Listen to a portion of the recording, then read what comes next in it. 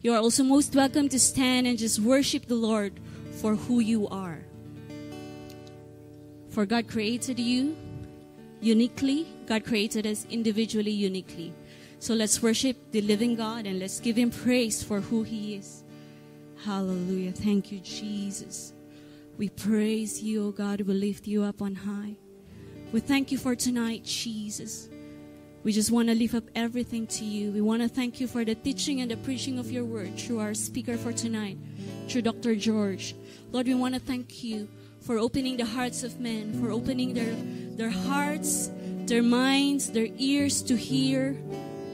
And Jesus, we bless you for who you are, oh God. Thank you, Jesus. Thank you, oh God. We bless you.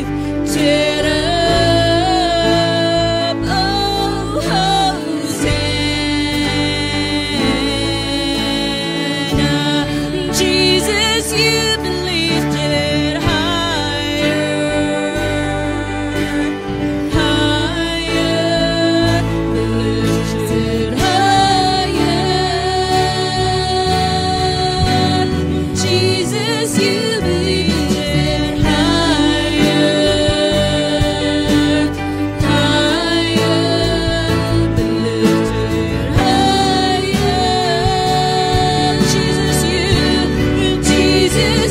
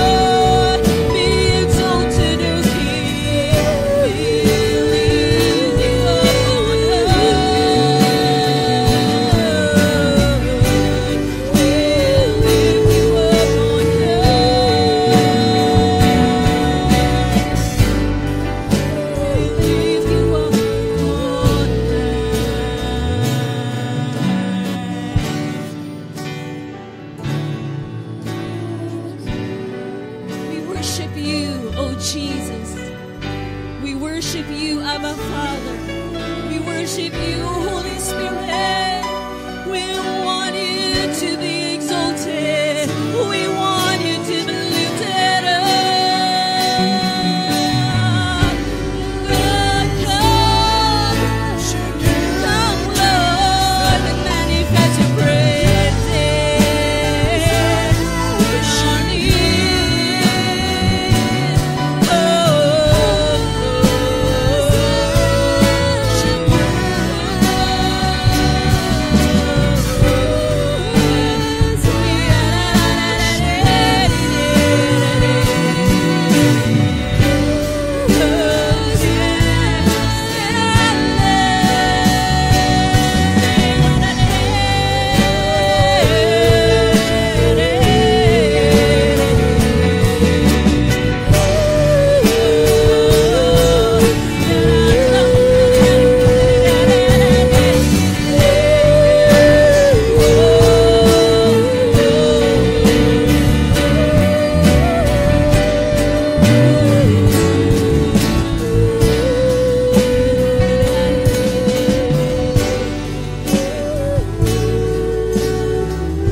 We welcome you, O King. We want to thank you for your presence. We want to thank you for your love.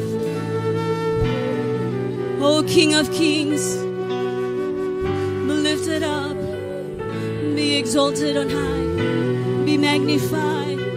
Jesus, we want to thank you for you inhabit the praises of your people. And we want to thank you for your presence in this place. In all things that we do, be glorified, O God. Be magnified. For you alone deserves all the glory, all the honor, all the praise and adoration and thanksgiving. For you alone deserve to be worshipped. You alone, God, deserve to be praised.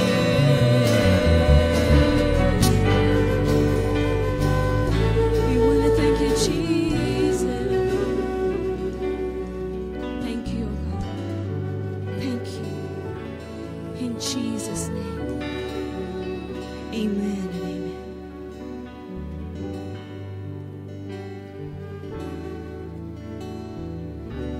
Hallelujah. You can now all be seated.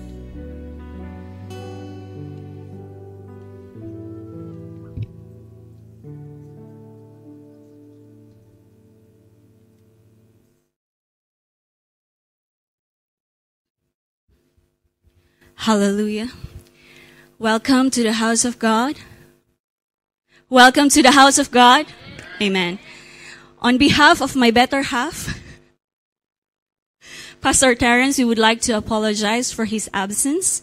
He is now at Ipoh doing revival meetings, and I had a talk with him just now, and he said they are having a wonderful meetings, and he will be back tomorrow for our 5 p.m. service.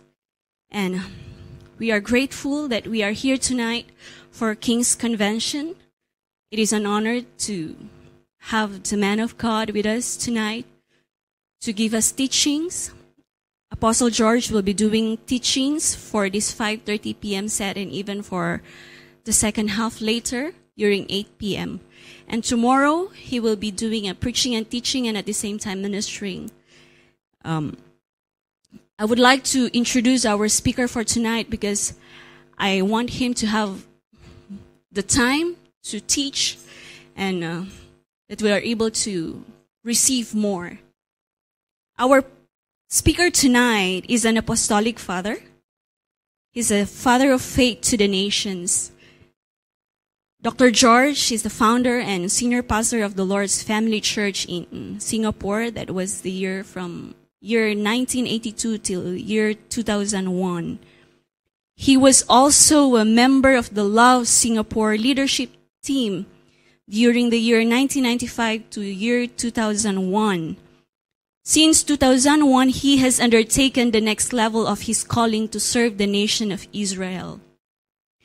Dr. George has received several commendations from the Israeli Knesset, did I pronounce it right? for his many services rendered to different groups within Israel under the banner of Shalom Israel, Asia Pacific. Dr. George also works with 12 nations in the East, that is in Asia Pacific, connecting pastors, professionals in the marketplace, and politicians with the nation of Israel via the Isaiah Highway at 1962. He's also a husband of one wife. And just now I heard him, he says that he's been married with his wife for 42 years. Wow. That's a long years of relationship. And he's a father of 2 and a grandfather of 1. We don't have so much further ado. Let us welcome the man of the hour, Apostle George Annadorai. God bless you, Pastor. Let's just bless him tonight. God bless you. Good evening, family. Thank you for coming. I'd like to bring greetings from one island to another, from Pulau Singapura to Pulau Pinang. You don't hear that often, huh? For those of you who don't know, I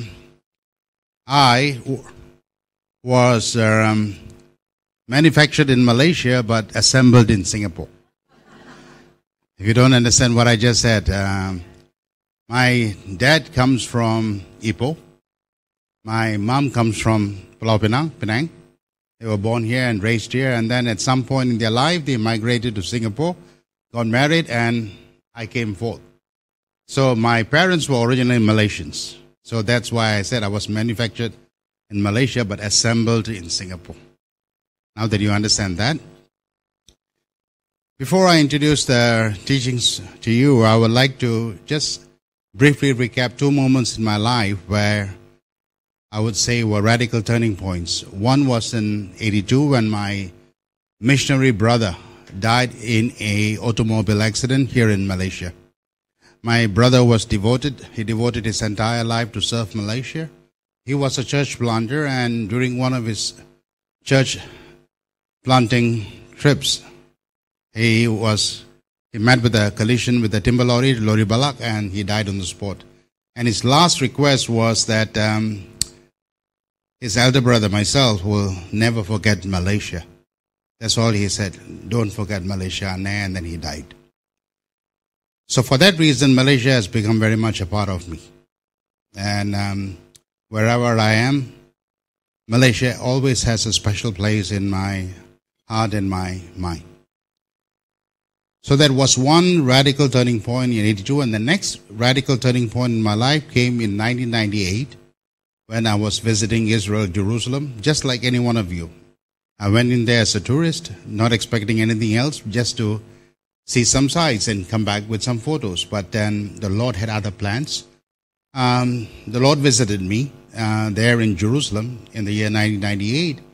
And that encounter with the Lord in many ways messed me up. Just like the encounter that Moses had with the Lord on Mount Sinai, Exodus 3, and the encounter that Paul had with Jesus, Acts chapter 9, that messed them up. Anyone who encounters the Lord is messed up. And I was messed up. Messed up in many ways, but mostly theologically. Because prior to 1998, I was teaching the end times for as long as 20 years in 3 different Bible schools back in Singapore.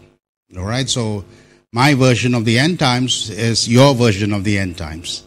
And our version of the end times is the version that our professors, our teachers taught us, mostly from the West, especially from America. So that's what I taught for 20 years. Until this moment of visitation, the encounter in Jerusalem, 1998, that radically messed up my theology concerning the end times. So shaken up, I had to go back to the Word of God to understand yet once again what the Word of God has to say concerning the end times. So I began to study the book of Revelation, chapter 1, chapter 22. There are 404 verses. As I began to read, and then again, and then to read again, and then to read again, I realized that what I knew about the end times was not exactly matching with what I saw in the book of Revelation, which is what I received in Jerusalem in the year 1998. And so I realized, like the Apostle Paul, who earnestly believed that what he had picked up in the past was from God until his encounter with the Lord, and then everything was messed up. And then he realized that what he thought was true was not altogether true, because one vital factor was missing, Jesus. And so he had to revise his theology. Like that, I too had to revise my end-time theology by bringing one important factor in. And ever since that, I've read the book of Revelation over 150 times, and it is my most favorite book in the Bible. It is, for many, the most feared book in the Bible. But it has become my most favorite book, not by choice. I was compelled to go into it, and I've since come to love that. So as I want to take time tonight, as we have parts 1 between now and until 7:30, and then we come back from a light dinner, and then we continue part 2. So I would like to devote the entire book of Revelation and attempt to teach that in the 2 parts, with part 1 between now and 7:30, and then part 2 from 8 to 10.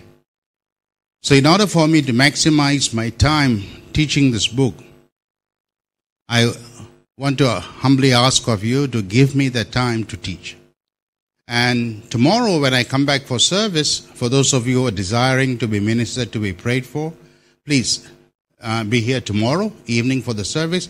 I'll be happy to minister and to pray for you. But tonight I want to teach, because I believe that this teaching is fundamental to leading a victorious life. And for many of us, we come back to the altar again and again, again and again, again and again, because we are living defeated lives. That's why we keep coming back to the altar. We don't quite see the victory that we have in Christ. Why is that? Because we need a radically new way to understand the life that we have in Christ.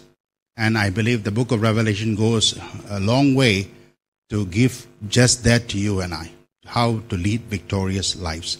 So for those of us who see Jesus becoming a victor over all things, victor, it's in the book of Revelation, where he overcomes all things and becomes King of Kings and as Lord of Lords.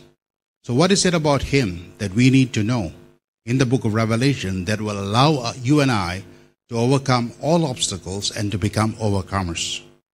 That's what I believe the book of Revelation has the power to deliver. So with that, allow me to bring you to some things that I believe is important for you and I to know about the book of Revelation. Now, anyone here has read the book of Revelation? Good. All right, I see some brave souls here. Thanks for that. So with that, let me take you into what I would like to say is there are 22 chapters in the book of Revelation, 404 verses. And for a long time, the book of Revelation has remained an unopened book to many of us, especially if you're a lay person, you stay away from the book of Revelation. If you're a pastor, you're compelled to go to the book of Revelation, but then you find the book refuses to open itself up. And ever since 1998, I discovered the key that unlocks the book of Revelation. I've become quite familiar. I will never say that I've become very, very familiar with the book of Revelation. Nobody can. But I've become quite familiar with what the Word of God, through John, appears to us in the book of Revelation. So if you have 22 chapters in all, the way to understand the book of Revelation is to divide the entire book right down the middle. And if you do that, we come to Revelation chapter 12. Revelation chapter 12 is a pivotal chapter that closes one part of the Revelation and opens another part of the Revelation. So if I can draw an imaginary line before you, an X, and this center where the lines converge, 0 is I, the letter I. I stands for Israel.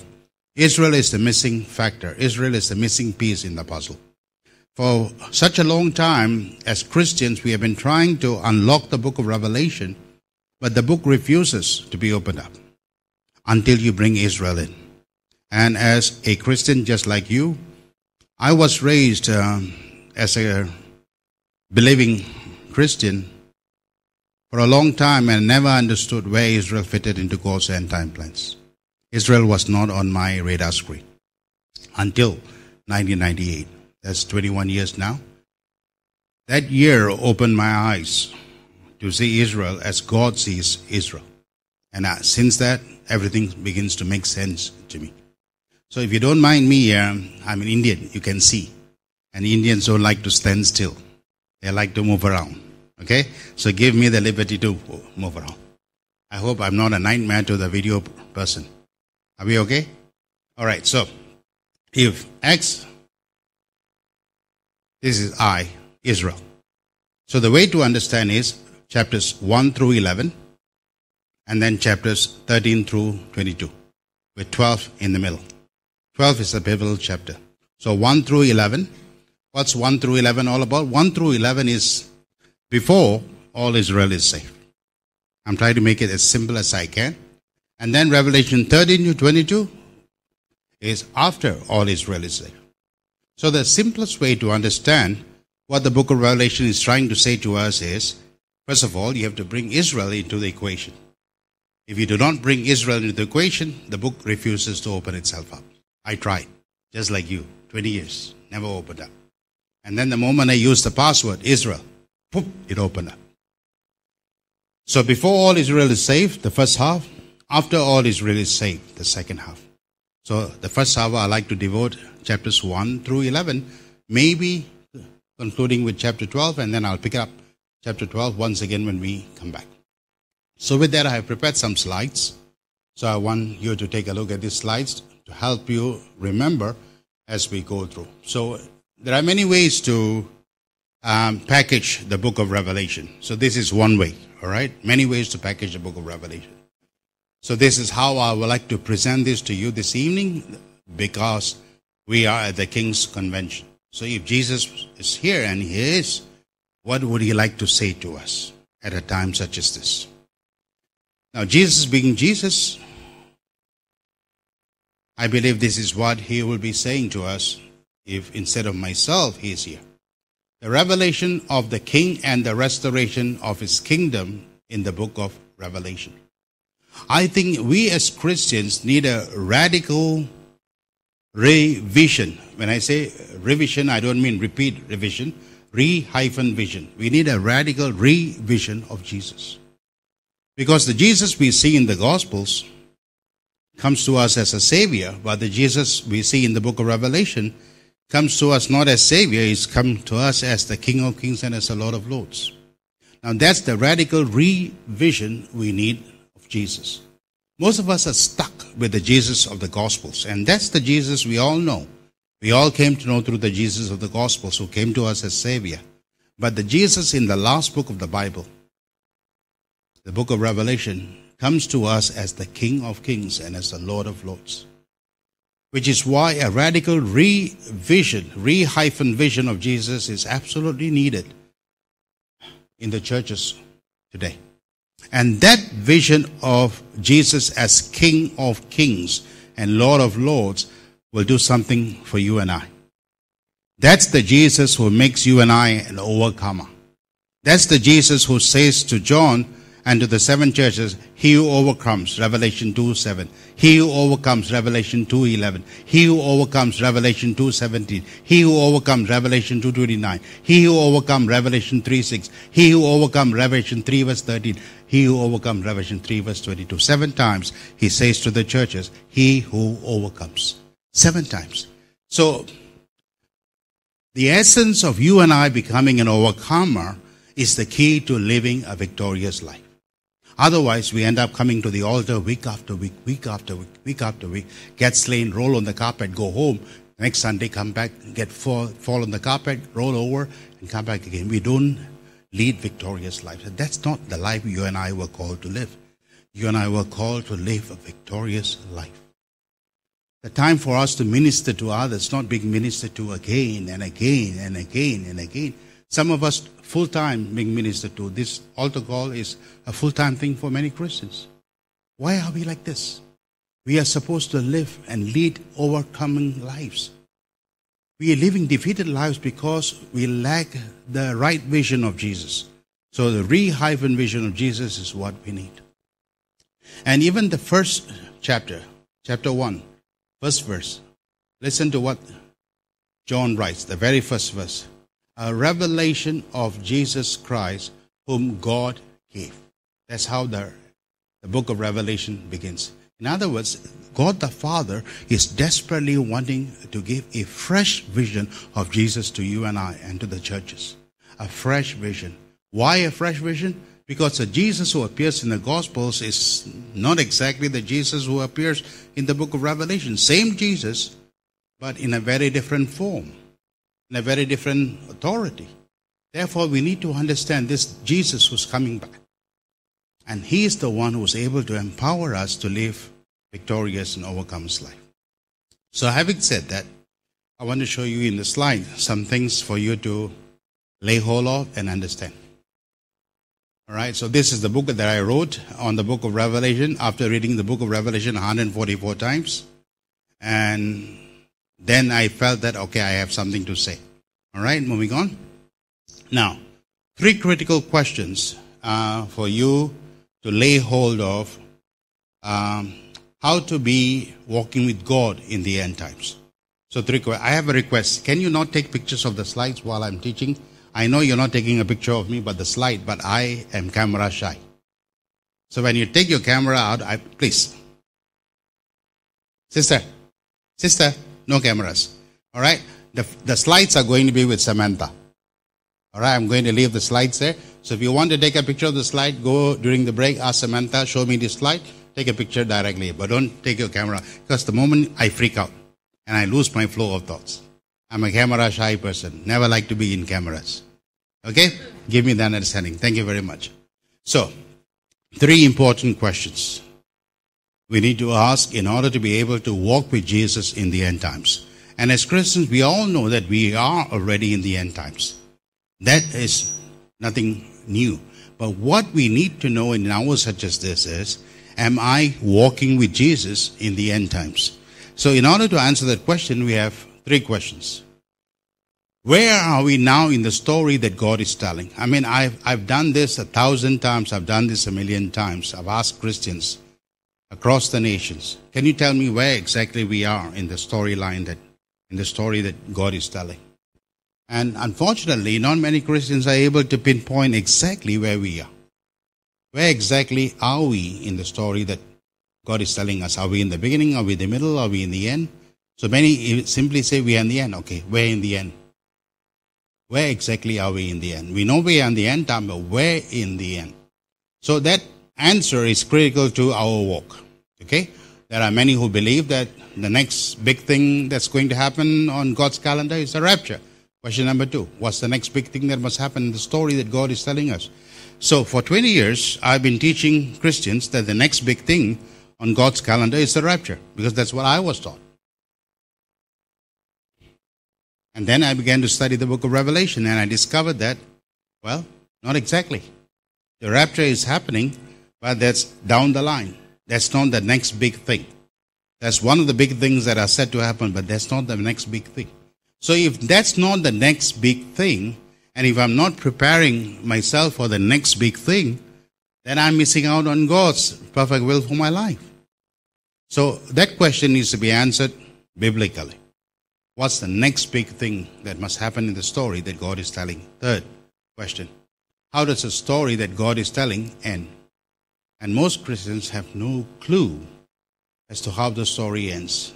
Why? Because most have not read the book of Revelation. Most Christians, like you and I, we carry the idea that the story ends with you and I living with Jesus up there forever.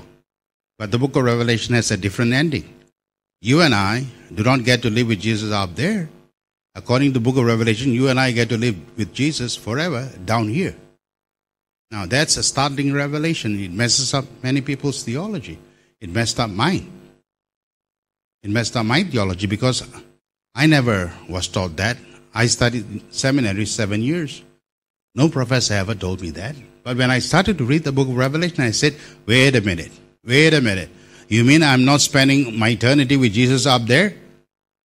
You mean I'm spending my eternity with Jesus down here? Yes. So that radically affected the way I lived. It changed everything about how I should live my life. So armed with these three questions, I'm trying to lead you into the story. As I lead you into the story, I need you to understand this. A simple principle in the Bible. A very, very simple, clear principle in the Bible. How do you understand what God is doing in the end? The answer to the question is, if you want to understand what God is doing in the end, you have to first understand what God was doing in the beginning.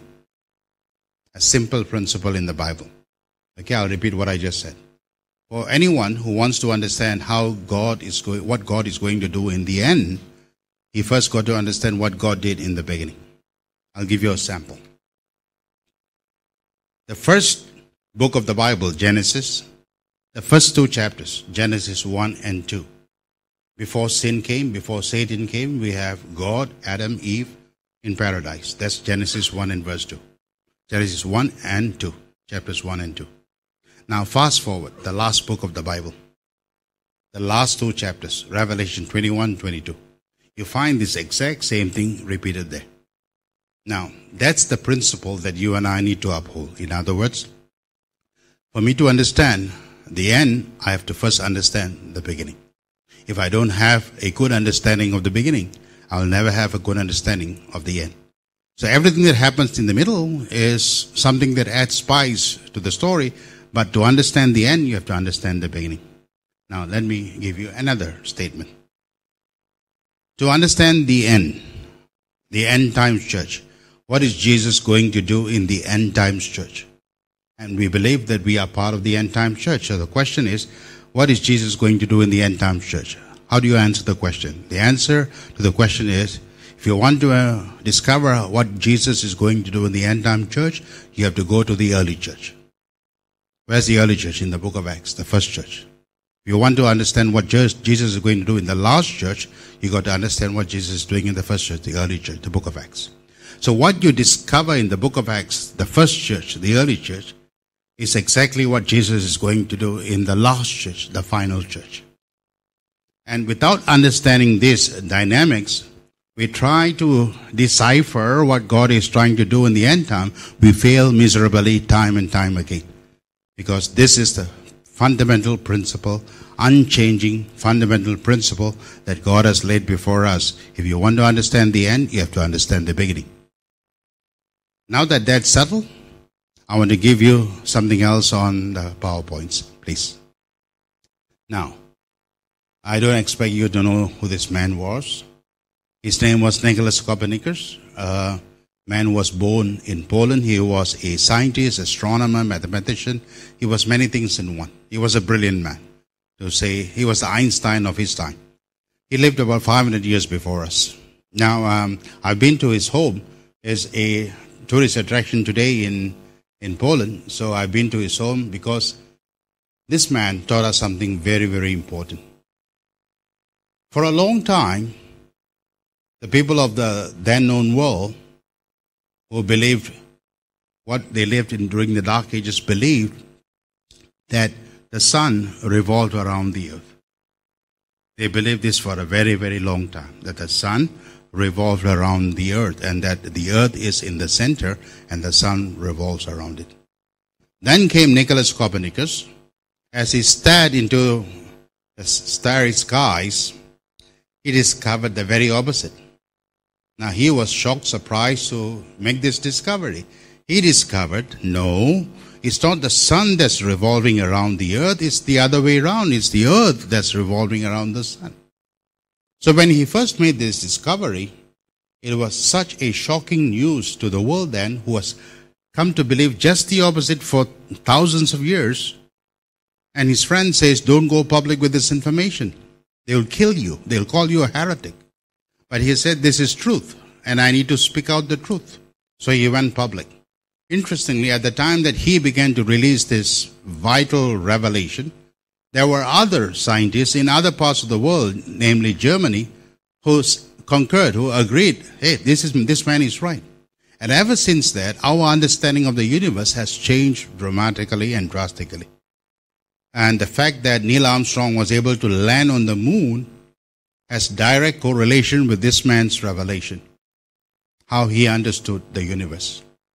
The reason why I share this illustration is because as Christians for thousands of years, just like the people in the days of Nebuchadnezzar, we believe that everything revolves around the church. The church is in the center, and everything revolves around the church. And you take a second look at the scriptures, the Word of God, you discover, no, the kingdom does not revolve around the church. It's the other way around. The church revolves around the kingdom. So what you put in the center matters. In the early days, they put earth in the center and the sun around it. And they could not figure out how the universe functioned. Thousands of years. Then came Copernicus, said, no, it's the other way around. So we, for the last 2,000 years, we have imported a very wrong idea that the church is in the center and the kingdom of God around it. It's actually the other way around. The kingdom of God is in the center and the church around it. Once you revise this positioning, or what's in the center of God's universe, is the kingdom of God, not the church. The church is there, but it's the kingdom of God that's in the center. Then you begin to see the book of Revelation open up its you. Because if Jesus is coming back to us as king, then you have to understand the kingdom of God. Without understanding the kingdom of God, if your heart is not open to the kingdom of God, if your mind is shut to the kingdom of God, you will never be able to see the king. Because the king comes because of the kingdom of God. So he who began establishing his kingdom in the Gospels is coming to expand and export the kingdom of God as we come to the book of Revelation. So this is where you and I need to begin. We need to be radically open to the idea that everything revolves around the word kingdom. Take the Gospel of Matthew, for example. The word church appears 2 times in the Gospel of Matthew, 2 times. The word kingdom appears 55 times. Go. 55 times in the Gospel. Versus 2 times church. So it's a very clear statement as far as Jesus was concerned, that everything revolves, it's the kingdom. It's all about the kingdom. Kingdom. Everything revolves around the kingdom. And then we come into the book of Acts, and we come to chapter 1, verse 3. And there Luke records for us that 40 days since resurrection, in other words, if Jesus is here today, this will be part of the 40 days that he was on earth, from resurrection to ascension. Remember, 40 days he was on earth, so he would be on earth right now. And what was Jesus teaching his disciples for 40 days straight? He wasn't teaching them church growth. He wasn't teaching them evangelism. He wasn't teaching them discipleship. He was teaching them one singular topic, kingdom of God. Acts chapter 1, verse 3. So that's the first thing we discover in the first chapter of the book of Acts. Turn to the last chapter of the book of Acts, chapter 28, verse 31. And again, you find Paul speaking, teaching on the subject of the kingdom of God. There's something the early church understood that we have failed since. The early church understood the kingdom of God is in the center. The church revolves around it. By the time the gospel from Israel came to Europe, everything shifted. They moved the kingdom of God to the outside and brought the church on the inside. And once that happened, we lost sight of what was radically important for you and I, the kingdom of God. And because we could never understand the concept, the kingdom of God, we could never understand the king of the kingdom of God, Jesus. Which is why we struggle to receive Jesus as King of Kings and as Lord of Lords. We are stuck with our vision as Jesus as Savior. He is our Savior, was, always is our Savior. The one who's coming back is not coming back as Savior, he's coming back as the King. And that's the revision that you and I need in an hour such as this. So as we come to understand the book of Revelation, the first part 1, Revelation 1 through 12, and then from 12 to 22. Let's see the PowerPoint slides. Okay, so this is basically an overview. And I would like to give you some thoughts for you to seriously consider and consider praying about. Now, while you're looking at their slide, this is what I want to say. Now, don't get caught up with that. Listen. This is more important, all right? So that you can catch up later. But listen to what I'm saying. The book of Revelation was a revelation from Jesus to the churches in Asia. Now, this is significantly important. All right? Maybe turn it off. Turn it off. All right? People have a double vision when they see this and they try to say, all right? I'll bring it back. But just hear this. When you come to Revelation 1, and then you read the very first chapter, Jesus has something important to say to the churches in Asia. Now, I don't know about you, but that demands that we pause there for a moment and ask Jesus, why is it that you have a word only to the churches in Asia? Why did you identify Asia? Why did you single out Asia? Why not the others? And Jesus has a reason. And this is where you and I need to understand, because our friends in the West will never say this. They cannot say this. And they will not say this. But I am from the East. So I can say this. So listen very carefully. Everything began in the middle, in the center, Jerusalem. According to Ezekiel chapter 5, verse 5, Jerusalem, the center of the earth. According to Ezekiel 38 in verse 12, Jerusalem is the center of the earth. So Jerusalem, the center of the earth. Everything began in the center of the earth. What began here, according to the book of Acts, began to move westward. It crossed the Mediterranean Sea and came to Europe in Acts chapter 16. Alright, so it began in Jerusalem, moved to Judea, Samaria, and then slowly it was moving to the ends of the earth. So it crossed the Mediterranean Sea and came to Europe. So you need to understand this geographical movement. As the gospel came into Europe, for 1,000 years, God did great things in Europe, with the climax of the Reformation in 1517 in Germany and in Welsh revival 1904. Great things happened in Europe. But then God is not static. God is moving on. So he crossed the body of waters called the Atlantic Ocean, came to America, and we discovered that God was giving birth to great revivals in 1727 to 1729 in New York on the eastern seaboard of the USA with the ministry of Charles G. Finney. And then the Spirit of God began to move westward, came to Azusa, Los Angeles, California, and there he gave birth to one of the greatest movements ever in history called the Azusa Street Revival. Out of that came the Pentecostal movement. I'm a product of that. So the one element that is true of God is on the move. God is not static. God is on the move. If you know anything about our God is on the move. So what's the key to leading a victorious life? As God moves, we move. The story that we have in Numbers chapter 9 is a cloud move, the people move. As a cloud stay, the people stay. As a cloud move, the people move. As a cloud stay, the people stay. That's the critically important thing. God is not static. God is moving, on the move. And then when God was done in America, again, the Spirit of God crossed the body of waters called the Pacific Ocean, and is coming to the islands. Now this is important because you and I need to understand this, because the largest group of islands are in the Pacific Ocean. Here in the Pacific Ocean. So I'm trying to draw an imaginary picture. Jerusalem, Mediterranean Sea, Europe, Atlantic Ocean, America, Pacific Ocean. What is God up to? God is going round. What we call the circumnavigation of the gospel. He began in Jerusalem. He's going back to Jerusalem. But how is he going back to Jerusalem? He's going back this way. So his last stopover before visiting Jerusalem is Asia. Pacific, Asia. Asia is his last stopover before he comes to Jerusalem, Israel. And for those of you who know your geography, Jerusalem, Israel is a part of the continent of Asia. It's a final frontier of Asia. But you and I don't read the Bible with eyes of geography, because our Western friends have taught us to read the Bible historically, but not geographically. But the Bible is both history and geography. When we come to the book of Genesis, Genesis chapter 1 verse 1. In the beginning God created the heavens and the earth. Is that a historical statement or is that a geographical statement? It's both. You can find both history and geography in Genesis 1 and verse 1.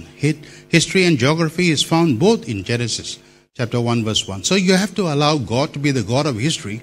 And you have to allow God to be the God of geography. He created the nations after all. Geography is the God of geography. So He's moving this way, which is why we who live in Asia, the end times church. So I call this the early church. I call this the European church. I call America the evangelical church, but I call Asia the end times church. And God has reserved the last word, the final word, to the end time church, which is Asia. Which is why He singled out the 7 churches in Asia. Now, as a theologian and as a biblical scholar, you have to ask the question, Jesus, why did you single out Asia? What about this? And then He singled out 7 churches. Ephesus, Smyrna, Pergamum, Thyatira, Sardis, Philadelphia, Laodicea. 7 churches. So when you start looking at a biblical atlas and you see, all right, let's see. Where's Ephesus, Smyrna, Pergamum, Thyatira, Sardis, Philadelphia, Laodicea? You'll find that they were in a certain part of the 1st century AD called Asia Minor, which is today Turkey. All right? But interestingly, all these 7 churches that Jesus identified in chapter 1 of Revelation, while they were in Turkey, they were on the Asian side of Turkey. For those of you who know your geography, Turkey today is divided into Asian part and European part. There's a river that separates them called the Bosporus River, and there's a bridge that connects. So on this side are Asian Turks, on this side are the European Turks. You can tell by their looks. Okay, blonde, blue, hair like you and I. So you can tell the difference. And interestingly, while Jesus had the liberty to pick the 7 churches, He could have picked any churches, but He picked the 7 churches that are on the Asia side. So that raises another question. The question is, John was writing the book of Revelation in 1896. So in 1896, wasn't the church in Rome around? Yes, it was. Then why didn't Jesus include the church in Rome in that list? In 1896, wasn't the church in Corinth around? Answer, yes, they were around. Then why didn't Jesus list that among the 7 churches? Question, wasn't the church in Thessaloniki around? Yes. Then why didn't Jesus include that church in this list? Why did Jesus single out these 7 churches, and all 7 were on the Asian side of Turkey? Because Jesus is making a point. He said, early church, center, European church, evangelical church, end times church. Before I return to Jerusalem, my final stopover is Asia. Which is why you and I must hearken unto this message, because these are Jesus' words to the churches in Asia. I come from the church in Asia. It is important for you and I to understand this. Second thing, all right, so Asia. When we talk about Asia, Jesus seems to now zoom in. So first He shows us the big picture, Asia, and then He zooms in. Zooms in where? To islands. It is interesting that when Jesus chose to reveal Himself to John concerning the end times, He chose an island to reveal Himself, an island called Patmos. Now, I've been to Patmos 7 times, all right? And I have a ministry back in Singapore called Patmos. I teach about the end times every week. I've been doing that for the last 21 years. Every Monday I teach in Singapore at a place on a platform called Patmos, and I teach about the end times. My favorite topic, end times. So, Patmos. Now, if I was Jesus, I'm not, but if I was Jesus, I would rather reveal myself to John in Ephesus, not in Patmos. Patmos, it's an island. Hey, come on. Why an island? Ephesus, that's a grand city in the mainland. Why not reveal to John on a grand city in the mainland, Ephesus? Why would you choose to reveal yourself on an island to John? And the answer came from Jesus, because the islands are the ones who will usher in the final revival before the mainlands receive the revival. I hope you are hearing this. The islands will be the ones who will be ushering in the revival before the mainland began to receive the revival. In other words, the islands have an important role in the end times. Now, this most definitely tickled me because I come from an island. I'm from Singapore. I come from an island. So I began to earnestly seek the Lord. I said, Lord, are you serious? Read the word. Island. And so as I began to discover, so you have a plan for the islands, Jesus? Yes. So listen to this. In the book of Acts chapter 1 and verse 6, the disciples had a question for Jesus before he was taken up to the Father in heaven. What was the question? Lord, will you at this time restore the kingdom to Israel? See, even back then, the early church had a clear vision of Jesus as king. And therefore, they saw the kingdom of God. We see Jesus as Savior. Therefore, all we can see is the church. That's why you and I need a radical revisioning of Jesus. The early church, if you had asked Peter, who's Jesus to you? My king. Ask Paul, who's Jesus? King. Ask Matthew, who's Jesus? King. Ask Christians today, who's Jesus? Savior. Who's Jesus? Savior. Who's Jesus? How did this happen? How did this happen? They saw Jesus in a very different light. We see Jesus in a very different light. And is that the reason why they were overcomers in their day and time? Because they saw Jesus as king. And king had authority to overcome all obstacles. And we don't. So we live defeated lives all the time. Because we don't have a right perspective of who Jesus is. So going back to Acts chapter 1 verse 6. So when the question was popped before Jesus, will you at this time restore the kingdom to Israel? Kingdom to Israel. Because they recognized him to be the king and therefore kingdom to Israel. They recognized he was the king of Israel. And Jesus replied, you do not understand the time and the seasons that my Father has set in. You shall receive the Spirit and you shall become my witnesses first in Jerusalem, the center of the earth, Judea, Samaria, and of the earth. Now, depending on what translation you read, if you're reading a loose translation or a free translation, the translator would have indicated ends of the earth as in plural, E-N-D-S. If you're having an NIV, you have ends, E-N-D-S. But if you're reading an NASB, if you're reading an ESV, if you're reading a King James or you're reading a New King James, you will not have the word ends as in plural, you will have the word end as in singular. Now that makes a big difference. End of the earth is one particular locale on the earth. Ends of the earth are the four corners, north, south, east, west. So was Jesus referring to ends of the earth, north, south, east, west? Or was Jesus referring to one particular locale on earth, end of the earth? Now, you have to go back to Jesus' word. If you stick to the original Greek and the literal rendering of the word, there's only end, there's no ends. So what did Jesus mean by end of the earth? To understand the end of the earth, you have to begin by asking the center of the earth. So Jerusalem is the center of the earth. I already told you that. So the world we live in is round, globe. Okay, so imagine I have an orange in my hand. And I have a sharp object that where the eye of the orange is, that symbolizes Jerusalem, the center of the earth. I put a pin through that eye of the orange, through Jerusalem. And let the pin go through the orange and pop out on the other side. Wherever it pops out on the other side, that's the end of the earth. If this is the center, that's the end. So if you do that with the globe, Jerusalem, and you let the needle go through and pop up on the other side, guess where you're coming? You're coming to the Pacific Ocean, where the islands are.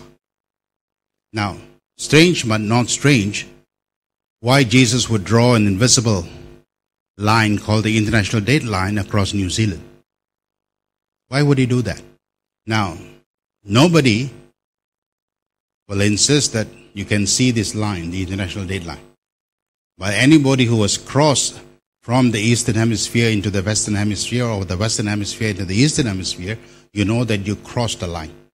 Because everything changes. Day changes, time changes.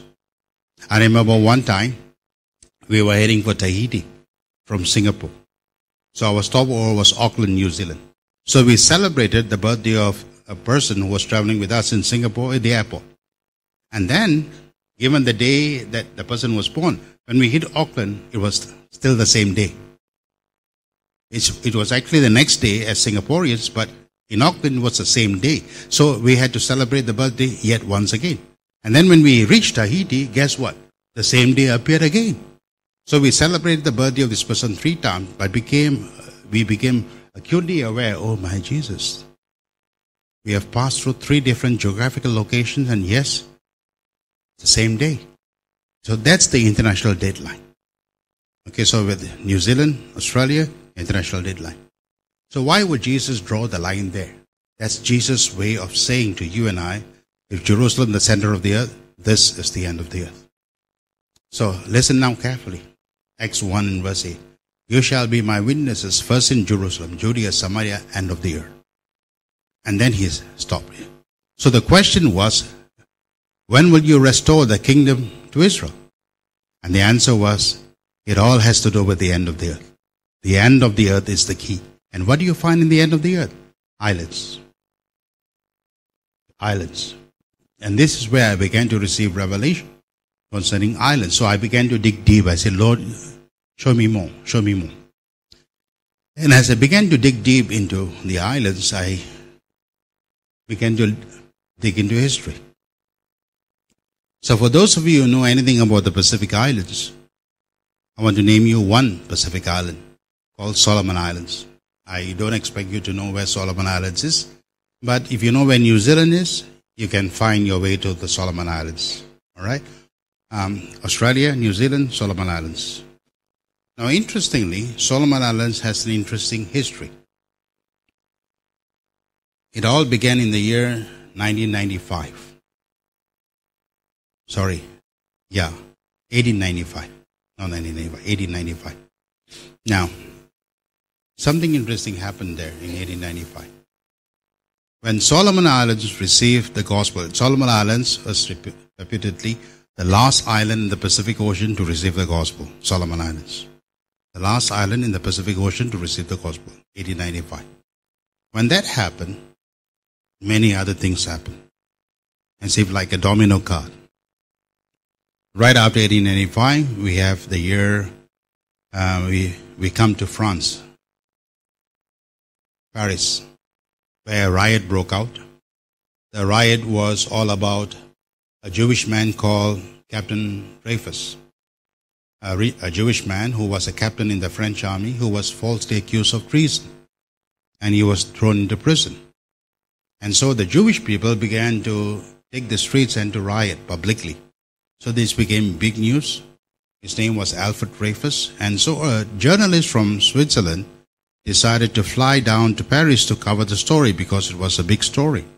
So as he came, that story eventually became his own story, where he couldn't go back. And night after night, he began to hear voices saying, it's time, it's time, it's time, it's time. And this man was going crazy. Time for what? Time for what? It's time for what? And then finally he heard the voice of God say, it's time for Israel to come back. Israel to come back. Now you need to know, back in 1895, it's been 2,000 years since there's never been Israel. Israel disappeared from the face of the world map in the year 587 BC. When Babylon invaded Judah, that was the end of Israel. Israel ceased to be Israel in 587 BC. And ever since that, there has been no Israel on the map of the world. It disappeared. And so having disappeared from the map of the world for 2,000 years, and this man is now hearing it's time for Israel to come back, he could not put the pieces together. What do you mean it's time for Israel to come together?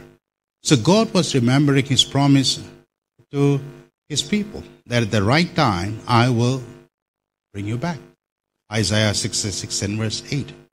So not knowing the full story, he decided to take a step of faith and call for the elite Jews who were living in Europe back at that time. And they all came together in the year 1897 in a place called Basel, Switzerland. I've been there. I've stood in the very place. And so this is what happened back in history. And this man called that moment the First Zionist Congress. The First Zionist Congress, 1897, Basel, Switzerland. And when they came together, the Jews, these elite Jews, very powerful Jews who lived in different parts of Europe, had a question. Why did you invite us here? What's the big story? And this man said, I have a word. Now, he's not a preacher. All right? He's not a pastor. He said, I have a word. What's the word? And then he said this, all right? He said, perhaps in 5 years. And he was pointing to the people who were sitting on the front row as old as he was. Okay, people who would definitely be alive at least for the next 5 years. And then he pointed his fingers to this man. He says, perhaps in 5 years, but certainly in 50 years. And he was pointing to the two young men who were standing as ushers at the door. Certainly in 50 years, we Jews will have Israel as our homeland. And when he said those words, the jaws dropped open. You can understand the shock that prevailed amongst the people because Israel had disappeared from the world map for 2,000 years. Now you tell me a nation that disappeared had reappeared. Never in history. So when he said this, the ball started rolling.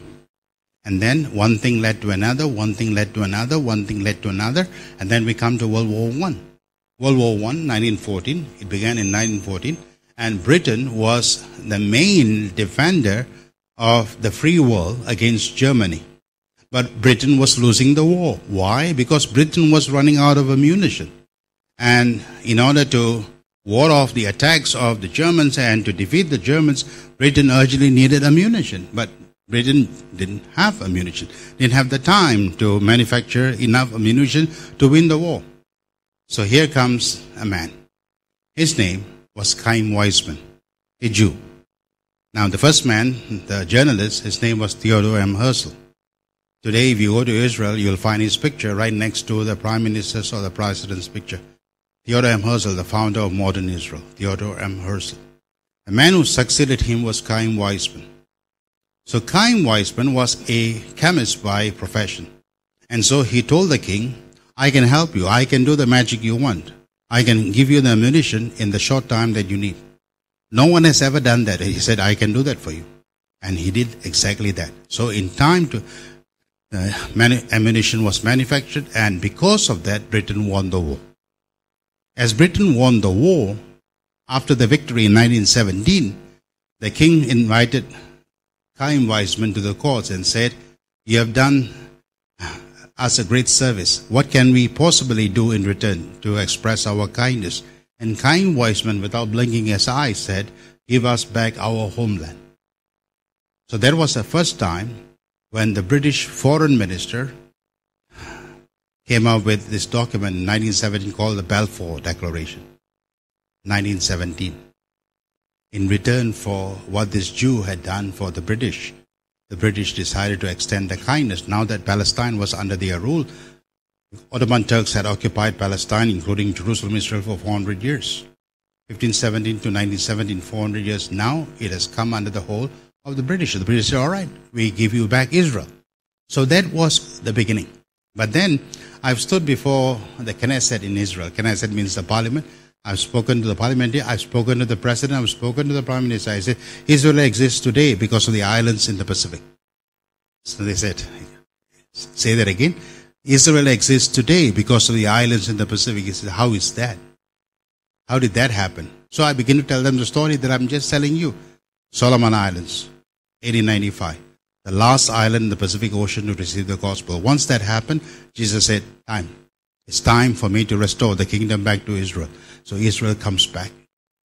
So we as islands in the Pacific Ocean have an important role and responsibility to play in the end times. And this is the critical word for this season. Now, yes, Penang is part of Malaysia. But understand this, Malaysia, West Malaysia, is a mainland. Whereas Penang, Pulau Pinang, is an island. Sabah is part of Malaysia. It's East Malaysia. Sarawak is part of Malaysia, East Malaysia. But Sabah and Sarawak are part of an island called Borneo, Kalimantan. Therefore, the plans and the purposes that Jesus has for the islands is not exactly the same as that he has for the mainlands. And this is where you need to understand It always takes the horse to pull the cart. If Malaysia, West Malaysia is the cart, then the horse that pulls this cart called West Malaysia are the islands. Penang, Sabah, Sarawak. You are key in God's end-time plans. And going down to the Pacific Ocean, Australia. I keep telling my friends in Australia, yes, you are a continent, but you are an island. For them, it's hard to imagine. We are so big. See, yes, you are big, but you are an island. You are an island. You are an island. New Zealand, you are an island. So listen to this. Whenever I'm in Australia or in New Zealand, I keep telling them this. Australia, New Zealand, are you part of the East or are you part of the West? Historically, politically, they are part of the West. All right, if you understand the history behind Australia and the history behind New Zealand, the flag, they have the Union Jack there. In other words, they are a product of Britain. So they have, as part of their flag, the flag of Britain, the Union Jack there. So they regard themselves as a product of the West. So this is what I tell my friends in Australia and New Zealand. If you choose to believe that you are a product of history, politically, the West, then God can do nothing in you. Why? Because what God did in the West is over. That's what I call the first half. Which is why we don't see anything new happening neither in Europe nor in America. Because that's history, what I call the first half of the game. The first half of the game began in Jerusalem, moved across the Mediterranean Sea, came to Europe, moved across the Atlantic Ocean, came to America, now the Pacific Ocean, ends of the earth. So this is what I call the first half. The first half of the game is over. Now, what is about to happen is the second half. The second half is about the Pacific Islands, Asia, back to Jerusalem. This is the second half. And whatever God did in the West is history. Which is why the West was not included in Revelation 1 and verse 4 where Jesus says, John, I want you to write these letters to the 7 churches that are in Asia. He singled out Asia. So, the question is, what about the others? No, Asia.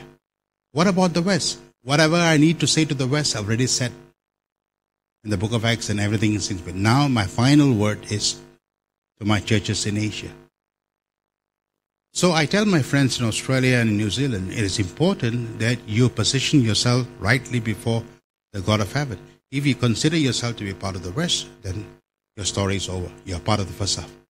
On the other hand, if you consider yourself as part of the East, then your story is just beginning. What God is about to do in you has just begun. Now, so I try to get my Australian and New Zealand friends to think. I ask them, now that we are approaching May, is it getting hotter or colder in Australia and New Zealand? Answer is, it's getting colder. Why? Winter is coming up. Now, same time in the West, America and Britain, is it getting colder or hotter? Hotter, because they are approaching summer. Even nature is trying to say to Australia and New Zealand, you are diagonally opposite. You are not part of the West, you are part of the East. Even nature is trying to say. When they are having winter, you are having summer. When you are having summer, they are having winter. And God has placed you geographically on the Eastern Hemisphere. So Jerusalem, end of the earth. And the last island here on this international dateline is an island called Tonga.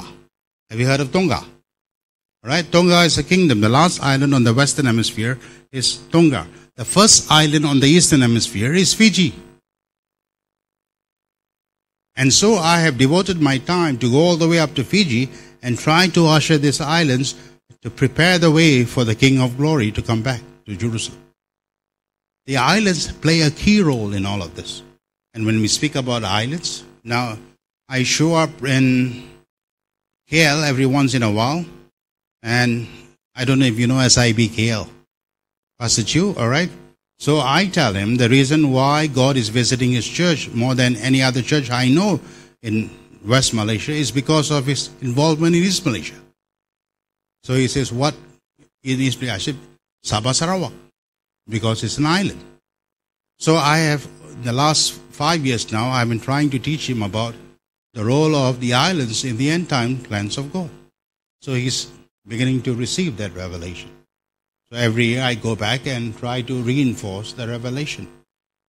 So you are Malaysia, but then you are Pulau Pinang. So you need to understand that although you are a part of Malaysia, you are distinct from mainland Malaysia. And so, even in history, go back to history, all right? What's the best way to understand prophecy? The best way to understand prophecy is to understand history. So go back. At that time, the custodian of the gospel, the Christian gospel, was given to the United Kingdom, Britain, United Kingdom. They became the chief missionary force to all the world. Okay, I'm talking about the 1600s now. It began in the year 1600 when the East India Company was formed, and then they began to evangelize the world, colonize the world, but at the same time, evangelize the world. So they colonized Malaysia, they colonized Singapore. But even while they colonized Malaysia and colonized Singapore, they evangelized Malaysia and they evangelized Singapore. So we need to understand that it comes as a package. They colonized us, but they also evangelized us. Now, so if God had chosen the United Kingdom to be the chief custodian of God's end-time revelation, understand, we say Great Britain, we say United Kingdom, but then there's another way to describe this country. So if you say Great Britain, you are right. If you say United Kingdom, you are right. But then there's also another word, the British Isles. The British Isles. God chose an island family to be the chief custodian of what he wants to do in the end times, and he gave it to Great Britain. So the world insists on looking at Great Britain as the United Kingdom, while we as God's people need to look at the United Kingdom as the Isles, the British Isles, islands. Islands. So once you start to see that, wow, God, what are you trying to say to us here? That you're giving your end-time revelation to a group of islands, and this group of islands began to colonize, evangelize, not just mainlands, but islands. Singapore being one of it, and Malaysia. So when the East India Company decided to pay a visit to Malaysia, what was then Malaya, where was their port of entry? For the Catholics, Malacca. All right? But not for the British. For the British, the port of entry to Malaysia was through a man called Francis Light. Recognize his name? Where did he come from? Penang. Now, why was Penang the point of entry? So you need to connect these dots. Because if you want to understand prophecy, you need to understand history. So why did God choose Britain, the British Isles, and then get them to evangelize mainlands and islands? But as far as the East India Company was concerned, the evangelistic arm of the British Empire, Penang. And down south, Singapore. Singapore. This was the point of entry. And if you try to understand why would they choose the islands instead of the mainlands, they have a reason. They have a very important reason. Why God led Francis Light to Penang, the island of Penang, and why God led Sir Thomas Stamford Raffles, another member of the East India Company of the British Empire, to the island of Singapore. Everything we are today is because of the fact that we are an island. We are an island. And now, the thing about being an island is, on the one hand, you are part of the island family called the Pacific. On the other hand, you are part of the mainland called Asia. We are this and we are that. Take Singapore. Is Singapore part of the Pacific, or is Singapore part of Asia? Now, if you ask any Singaporean, the answer would be, we are part of Asia. But then, technically, we are not. Because the only link that Singapore has with Malaysia is the artificial causeway and the 12-second link that connects us. That wasn't there all the time. The causeway was only constructed in 1824. So prior to that, Singapore was an island separated from Malaysia. Only 1824, the causeway was built. And because the causeway was built, we consider now we are the southernmost part of Asia. No, we are not the southernmost part of Asia. Malaysia is. We artificially became the southernmost part. We were not naturally the southernmost part of Asia. Malaysia is. So if you understand Asia, the southernmost part of Asia is Malaysia. And when it comes to the southernmost part of Asia, Penang is the island that represents Malaysia. So there is something important about Penang that you and I need to understand for such a time as this, that we need a revelation of Jesus the King in this island, which is what this convention is all about. This is a King's Convention, and in this King's Convention, we are inviting the people who are the sons and daughters of this island called Pulau Pinang to receive a vision, a re-vision of Jesus as King. As you begin to receive this vision of the King, you will begin to receive a vision of the kingdom of God. And as you receive a revelation of the kingdom of God, then Malaysia begins to take form and shape to become an extension of the kingdom of God. Now, the enemy has singled out this nation for a variety of reasons to be a part of his agenda. Now, when I say the enemy, I'm speaking about the Antichrist. The Antichrist has a huge agenda for Malaysia. You know that. And at the same time, Jesus Christ has a huge agenda for Malaysia. So this has become the focal point of many things that are happening. And one of the things that we as the church need to receive and release is the love for Israel amongst Malaysians. Now, I realize in the natural this is not possible because the ideology is contrary to loving Israel, and they have their unnatural reasons. So for this to happen, there has to be a supernatural intervention where Malaysia as a nation begins to love Israel. Not hate Israel, love Israel. Why? Because there is a fundamental rule as far as the Word of God is concerned. If you love Israel, you bless Israel. If you curse Israel, you hate Israel. And the enemy has you in the right place. And so the churches within the state of Malaysia needs to understand this dynamic and to stand in the gap for the nation and to allow this nation to come to the place where God can bless this nation. Our goal for Malaysia is that Malaysia will come into her redemptive gifting. Whatever God has called Malaysia to be and for Malaysia to become, that's our goal for Malaysia. But no nation on the face of the earth can ever come into their destiny if they don't have a right relationship with Israel. And this is the key. And I can appreciate many a time where Malaysians coming to Israel, they bless Israel. Just a moment ago when I walked in here, none of you were here. I was one of the first to walk in here. One of your people, a Malaysian, came over and handed me a love gift. And I asked him, "What is this for, sir?" And he said, "Israel." So that man gives me hope. That man, that brother gives me hope that there are people here in Malaysia who love Israel. And all it takes is for a remnant, a certain remnant to turn this tide against Malaysia, because Malaysia must have an upper hand when it comes to the things of God. And it takes the people of God to steer this nation in the right direction. This is not part of my planned teaching, but I'll say this anyhow.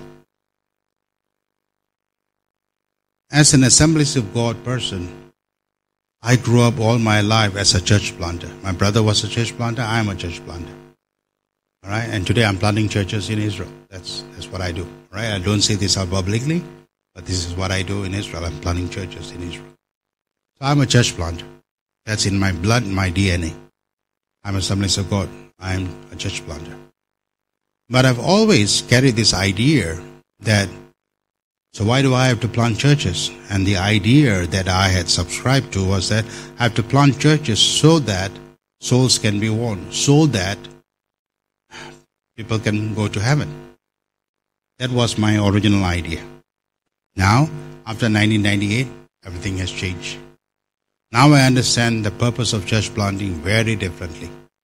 So if you ask me now, why do we have to plant churches? The answer to that question is, because without a church in a given nation, that nation can never discover, the nation can never develop, the nation can never discharge God-given destiny.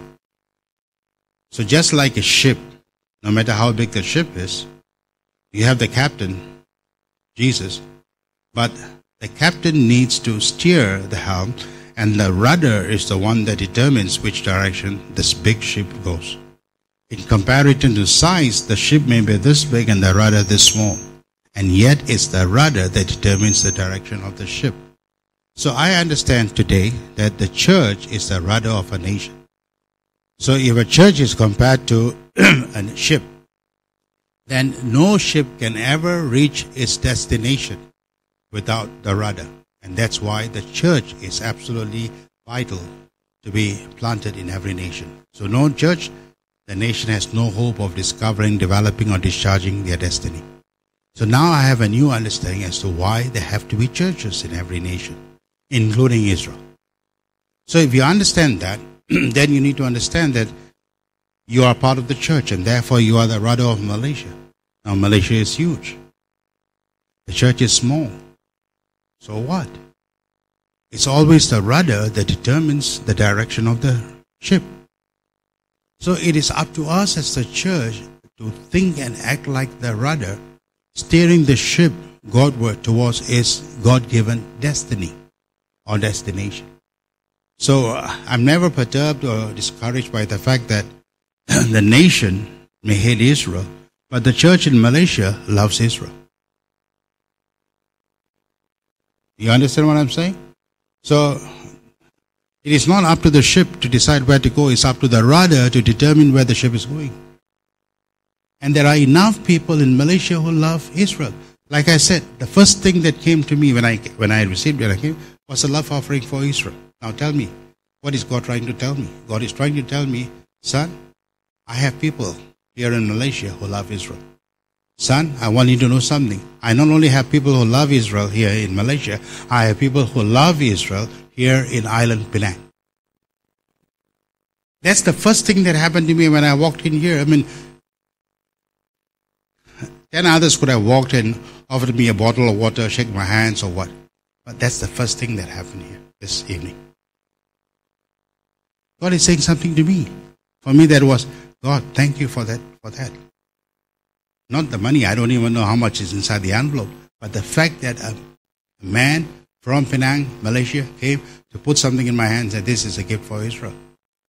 That says something solid to me.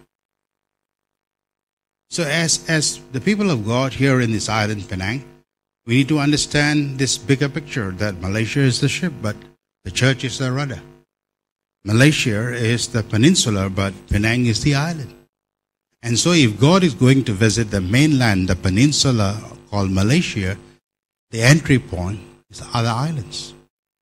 So on the eastern side, Sabah Sarawak. On the western side, Pulau Pinang. So you have an extra role to play, an extra responsibility to pray, an extra revelation to receive. You cannot behave like I'm Malaysia. Therefore, I'll behave like the rest of Malaysia. No, you are not the rest of Malaysia. Like I said, you are the rudder of Malaysia. Penang is the rudder of Malaysia. You have to decide which way Malaysia goes. And that's the revelation that God is giving to us for such a time as this. And as we move through Revelations 2, 3, 4, 5, John, as he writes the letters to the 7 churches in Revelation 2 and 3, and then he comes to Revelation 4 in verses 1 and 2, where Jesus takes him up from Patmos and takes him up to Jerusalem, to heaven. And when John comes up into heaven, this is important for you to understand. We are talking about Revelation 4 now. Starting with verse 2 all the way down, all the chapters. The first thing that John sees as he comes up into heaven is a throne. The second thing he sees is a throne. The third thing he sees is a throne. The fourth, the fifth, the sixth, the seventh, the eighth, the ninth, the 10th, the 11th thing he sees is a throne. Then when he comes to chapter 5, throne, throne, throne. So John, who was with Jesus in the Gospels, who saw him as Savior, the last one who saw Jesus die was John. You know, the others all fled. The only one remaining standing before Jesus at the cross was John. And Jesus said to John, son, your mother, your son, and then he died. So the only one standing before Jesus and who saw Jesus on the cross as Savior was John. So John was a very familiar man who knew the Savior Jesus. Now, fast forward to the last book of the Bible. In the island of Patmos, when Jesus reveals himself to John, Revelation 1 and verse 17 tells us that John fell at his feet like a dead man. Why would John freak out on seeing Jesus? Is this not the Jesus he was leaning on, whose bosom he was? 5 times in the Gospels, we have the statement, the disciple whom Jesus loved, the disciple whom Jesus loved, the disciple whom Jesus' best friend was John. John was very, very intimate with Jesus. But the Jesus that he was intimate with was the Savior, Jesus, the one he saw on the cross as he died. Now, fast forward, we come to from the Gospels to the last book, the book of Revelation. John gets another vision of Jesus, and this time he's terrified, absolutely terrified. He freaks out, he falls at his feet like a dead man. Jesus lifts him up and said, I am the one who was, who is, and is to come. I am the Alpha and the Omega. I was dead and I am alive forevermore. Get up. And then Jesus invites him, come up here to heaven, and I'll show you what is going to happen in the future. And as John is taken up in Revelation chapter 4, like I said, the only thing he saw, he could have seen 1,000 different things, but his main focus was the throne, the throne, the throne, the throne. What was Jesus trying to show? What was Jesus trying to say? What was Jesus trying to share to John? John, you have known me as Savior. Now look again. I am the King who seated on the throne.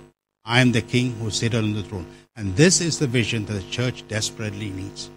A vision of Jesus as King. Let me ask you a very practical question. Because you and I always choose to remember that Jesus is hanging on the cross. And that's the Jesus who saved you and I from our sins. But here's a question. How long was Jesus hanging on the cross? Answer, 6 hours. From 9 in the morning to 3 in the afternoon. Jesus was hanging on the cross for 6 hours. How long has Jesus been seated on the throne? 2,000 years. And yet, he has been on the cross for 6 hours. He has been on the throne for 2,000 years. And yet, when our focus, when we pray to Jesus, which Jesus do we see? The one hanging on the cross or the one seated on the throne? You and I have been programmed to look at the Jesus hanging on the cross. But he was there only for 6 hours and we seated on the right hand of the Father for the last 2,000 years. Why don't we see that Jesus? See, this is where a game has been played on you and I. So we are stuck with this Jesus, like John. And then when John saw this Jesus, he was terrified, petrified, panicked, freaked out. And then Jesus said, come up here, I'll show you something. The throne. Everything is about the throne. Jesus seated on the throne was the vision that John needed. And then everything else followed. Chapter 5. When we come to chapter 5, the big deal in chapter 5 is about the Father is seated on the throne with a scroll in his right hand. And this scroll is sealed with 7 seals and it has writing both inside and outside. And then a strong angel steps forward and makes this announcement. Who is worthy to take the scroll and to break its seals? And at first, nobody comes. And as nobody comes to receive this scroll, John begins to weep. Read Revelation chapter 5. John begins to weep. And as John begins to weep, someone gets up and walks to the Father. Interestingly, that someone is Jesus. Where Jesus comes before the Father and says, Father, I'll take the scroll. I'll take the scroll. Now, as Christians, we have no understanding what is going on there. Now, as Savior, he asks for souls. But as King, he asks for nations. Now, we need to understand this. As Savior's primary interest, souls. He has come to save us from our sins, to win our souls. All right? So a Savior's primary interest is souls, but the King's primary interest are not souls, nations. Kings conquer nations. You need to understand that. So as we come to understand that Jesus in the book of Revelation, his primary interest are nations. So we come to the Gospels. When you go through the Gospels, Matthew, Mark, Luke, and John, you find name after name after name after name after name. Zacharias and Elizabeth and Mary and Magdalene and Lazarus and Nicodemus. I mean, every page is filled with name after name, names of individuals. Now, when you come to the book of Revelation, find a single name. You will not find any. Why? Because his focus has shifted from the individuals to the nations. Which is why in Revelation 5:12, Revelation 7:9, and all the way down, we find the final book saying, every tongue, every tribe, every people, every nation. Every tongue, every tribe, every people, every nation. Every tongue, every tribe, every people, every nation. So the focus of Jesus before he returns shifts from the individual to the nations. It began with the individuals, but it ends with the nation because it's coming back as king. Which is why you and I as Christians need to embrace a national theology. That as much as Jesus loves me, Jesus loves Malaysia. You need to embrace that idea. As much as Jesus has a calling for me, Jesus has a calling for Malaysia. You need to embrace that idea. And the fact that as much as Jesus has a plan for me, Jesus has a plan for Malaysia. As much as Jesus has a destiny for me, Jesus has a destiny for Malaysia. And I find my biggest struggle is to convince Christians about God's love for the nations. So we go back to Psalm 1. And then we come to Psalm 2, the second Psalm, okay? Psalm 1 is something that we all know. But Psalm 2. Psalm 2 and verse 8. So the Father is seated on the throne and the Son is seated at his right hand here. And the Father is saying to the Son, okay, ask of me for the nations as your inheritance and the ends of the earth as your possession. Go ahead, Son, ask me. Now that psalm was written 3,000 years ago. But the time for Jesus to ask for the nations has not yet come. But there's coming a time when Jesus will start asking for the nation. So in the gospel, Jesus wasn't asking for the nation. He was asking for souls. But in the book of Revelation, Jesus is asking for the nations. The big question is he asking for Malaysia? So whenever I pray, I imagine myself kneeling next to Jesus because Jesus is praying in heaven, that we know from the book of Hebrews, all right? So I imagine myself kneeling next to Jesus and I say, Jesus, ask for Singapore. Jesus, ask for Singapore. Ask the Father for Singapore. I keep saying that to him because I want Singapore to come under his domain. I want Singapore to be part of his extended kingdom. So I say, Jesus, ask for Singapore. But for Jesus to ask God for Singapore, the church in Singapore need to be crying in one voice, may your will be done for Singapore. May your will be done for Singapore. May your will be done for Singapore. And the church is, when it comes to revelation of the nations, we are really on a scale of 1 to 10, 1 being terrible, 10 being very good, we are at 2. We don't have a theology concerning the nations. Why is that? In part 2, I'll cover that. But here, as we are approaching 7:30, let me try to land the plane for part 1. So that's Revelation 5. And then when we come to Revelation 6 and 7, we have Jesus breaking the 7 seals. And then we have Revelation 8, 9, 10, 11, 12, where something significantly happens. So watch my hand here. According to the Bible, what's the next big thing that Jesus is up to? I answer, according to the book of Revelation, to unite the church and Israel. That's what I see in the book of Revelation. The spotlight of heaven is right now on the church. But soon, the spotlight will move away from the church and the spotlight will be on Israel. And then soon, the spotlight will move away from Israel and the spotlight will be on the nations. So I have a very simple way of presenting this revelation. CNN. Okay, so what's CNN? C, church, and nation of Israel. N, nations of the world, CNN. So what's the next big thing on God's agenda, Jesus' agenda? CNN. For the church to become a part of Israel, to become one, the one new man, Ephesians chapter 2, to become part of the one olive tree, Romans 11, and together as one harvest force, church and Israel, to evangelize the nations. That's how the story ends. My people, you heard me say at the start, how do you understand the end? To understand the end, you have to understand the beginning. All right, so if you understand how Jesus is going to operate in the end time church, you have to understand, ask the question, how did Jesus operate in the early church? So in the early church, who were the dominant harvest force? Jews or Gentiles? The answer, both Jews and Gentiles. They were together worshiping Jesus as a Messiah. Acts chapter 2, everyone who got saved were Jews. Acts 3, Jews. Acts 4, Jews. Acts 5, Jews. Acts 6, Samaria. Acts 8, Samaria. Acts 10, Cornelius, Caesarea, first Gentile to get saved. And then we come to Acts 11, Antioch, Gentiles. So you see, the early church first began with Jews, and eventually the Gentiles became a part of the church. First Jews and then Gentiles. Together they began to worship the Messiah, and they became the dominant harvest force of the first century AD. They were unstoppable. They were unstoppable because the right chemistry came into force. Jews and Gentiles must come together. The enemy saw that. The enemy saw the power of the church. As the church came together as Jews and Gentiles worshiping Jesus, so what did the enemy do? Split. Those of us who are pastors, we understand splits.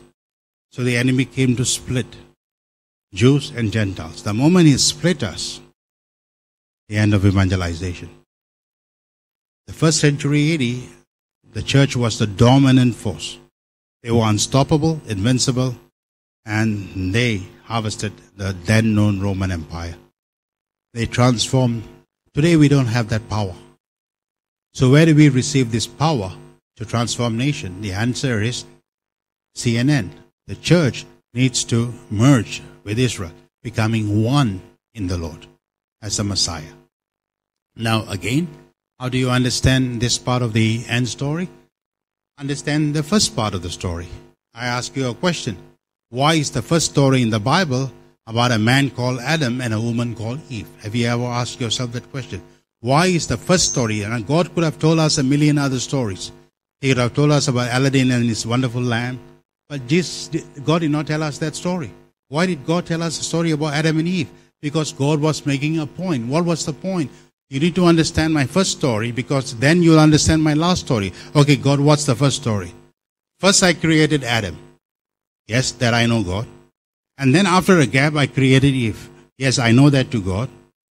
But I took Eve out of Adam. Yes, God, I know that too. So Adam was one entity and Eve was another entity. But when they came together, they became one. Do you know that? Yes, God, I know that. Now, why am I saying this as my first story? Because in the end, okay, all of the Old Testament was Israel, Adam. All of the New Testament was Eve, the church. Just like Eve came out of Adam, the church came out of Israel. Everything we have comes out from Israel. The Bible was given to us by Israel. The good news we received came from Israel, the apostles. The gift of salvation, Israel. Everything we have comes from Israel. The church is an extension of Israel.